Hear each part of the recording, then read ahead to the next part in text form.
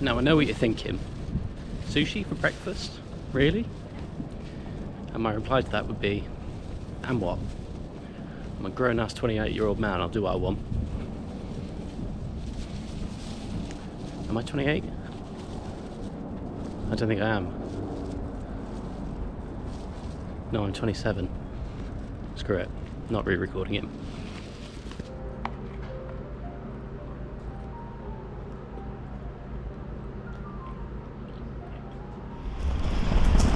Hey guys, what's going on? So today you're going to be coming along for the ride with me on my first ever Japanese bullet train experience.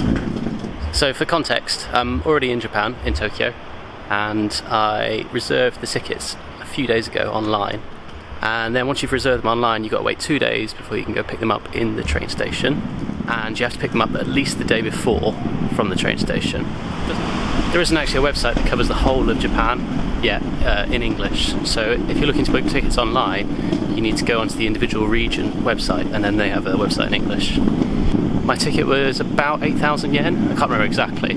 I'll put the number up on the screen somewhere. And that's from Ueno in Tokyo to Iliyama. Anyway, I've got about a half a mile walk to the station. Fortunately my bag's on wheels, so that's good. But I'll catch up with you guys there. So I got to the train station pretty early because I want to try and find some lunch. In Japan they have these, they're called bento boxes. They're like these really cute little Japanese lunch boxes with loads of different things in them. And I want to see if I can find one for my lunch today.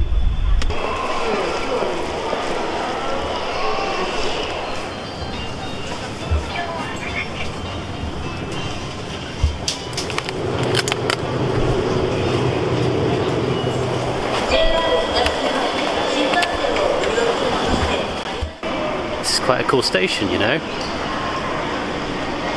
Okay, platform 19. That's me.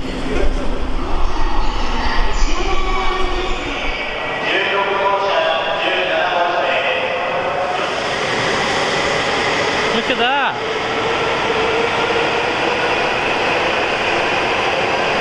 It's like they're kissing.